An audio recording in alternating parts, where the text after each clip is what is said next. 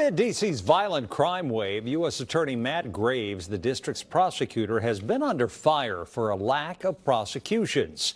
Last fiscal year, only 1 out of every 3 D.C. police arrests resulted in a criminal case. Late this afternoon, the prosecutor said prosecution numbers are climbing and explained why to the News 4 I-Team's Ted Oberg, who's live at Superior Court for us. Ted? Yeah, Jim, the bottom line is Superior Court is a much busier place, according to Matt Graves this year. Look, he took a ton of criticism last year when it was revealed 2 out of 3 D.C. police arrests weren't ending up in prosecutions here because it came at a time when there was so much violent crime here. U.S. Attorney for D.C. Matthew Graves released statistics through the end of September showing the percentage of arrests his team declined to prosecute dropped to 56%. It's down from last year's 10-year high of 67%.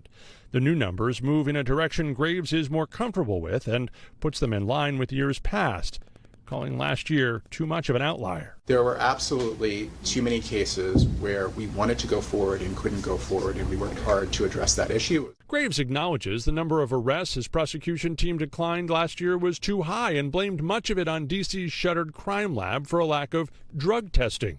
Graves says his office isn't choosing not to take cases, but in many instances simply can't due to the lack of a willing victim in low-level cases or insufficient evidence in others.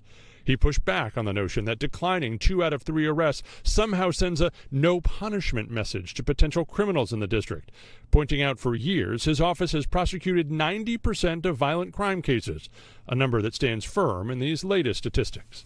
We are able to hold more of the people that we want to hold accountable for their criminal conduct accountable because we now have the resources that we need to do so.